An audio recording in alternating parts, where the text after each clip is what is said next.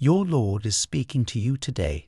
I will provide you and your family a better life if you give yourself to me. Everywhere you are hurting, I will make it better, and I will turn all of your defeats into amazing victories. If you have faith in me, I'll never let you down. It's time for you to stand up for yourself and speak up. Don't allow these vile individuals to undervalue you. Defend yourself against wrongdoing. Don't put up with abuse or think you deserve it. You can significantly alter things and affect big change by speaking up for yourself. The angel will give you the confidence and bravery to deal with these people, and you'll learn your value in the process.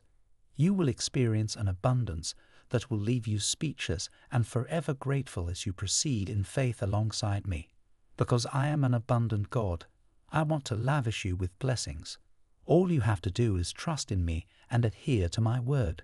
I want you to know that you are about to receive your next blessing. I've been paying attention as you prayed, and you will soon be in awe of my kindness as you encounter it in new ways. Prepare yourself for the miracles that will follow by being ready to accept the financial blessings that are coming your way. You now feel numb and helpless as a result of this. You are no longer required to put up with the obstructions in your way. You have encountered emotional, physical, and mental difficulties during the past several months, and your fortitude has frequently been put to the test. You faced challenging circumstances in the past, and individuals have mistreated, written, and insulted you in front of others. Your Lord is speaking to you today. What you have been worrying about, God is already working on it. Rest in God's presence, pray, read His word, and worship. He loves you endlessly, even when you feel like you're alone and God's not there.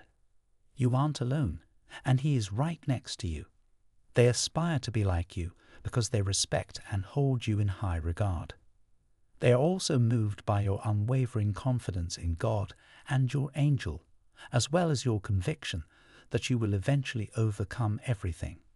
They are looking at you and asking, how can you have this much faith and devotion to God when life has been so cruel to you?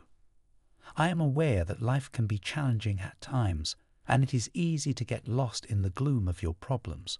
However, I have entered the world as a light to guide you out of the shadows. You will never go lost if you have faith in me, and you will always know how to get back home. All of you who are worn down and burdened, come to me and I will give you rest.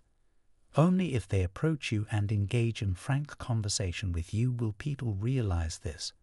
Many folks miss doing that. They judge you based on your guarded demeanor. They include this guy as well. They didn't give you enough time to be noticed. They've just distorted their perception of you. They will soon be freed from all of these preconceptions, thanks to your angel.